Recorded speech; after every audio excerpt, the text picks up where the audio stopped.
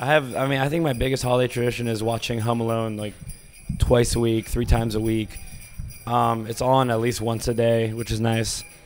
And just kind of getting in the mood, wearing. I have a sweater that Kevin McAllister wears in the movie, one that was made kind of as a replica of the movie, and I just like to kind of dress up as him and run around the house and get the bad guys. I've had some cool Christmases because my family, a lot of my family's from the UK, obviously. So I've spent many Christmases overseas. I've spent many Christmases in the States.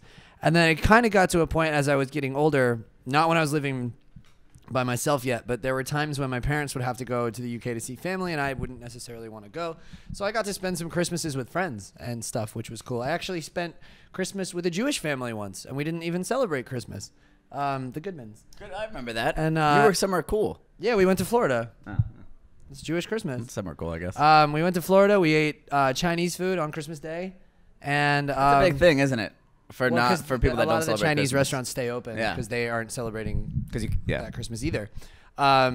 So that sounds fun. In conclusion, I experienced a non-Christmas, and it was awesome. Because I'm not really religious, so I don't celebrate Christmas for the Christy reasons. I just like giving and being with family and stuff. You like getting gifts, and I like being given gifts. Yeah, but it was really nice. They were so nice to me, and they bought me. I woke up and there was a little Christmas tree in my room. That's very nice. And a little gift under it from them. It was very nice. They handled it well. Again, I live in Hawaii, so I'll be there for Christmas as well, and New Year's. But I've been there before, and every year someone gets a Christmas tree and puts it on the beach, and I don't know who does it, but every year I've been there. So we'll go there Christmas Day and take beer and hang out, sit on the beach, and Hawaii is a place where Christmas isn't like a huge gift giving time. It's more of just coming together with friends and family, which is really nice. And so I'll be embracing new friends out and family out there for my Christmas and holidays, and maybe drinking some beer under a Christmas tree on the beach. This will be my first Christmas this year, not celebrating it at home in Baltimore. I'll be somewhere in the Bahamas on a cruise ship this year. So hopefully Santa finds me down there. Santa. You have to send a letter up the chimney letting him know where you're going to be. Well, yeah, he's going to come down the smokestack, I think, from the cruise ship. I mean, he has cruise ship. Is that the same thing? Mm-hmm.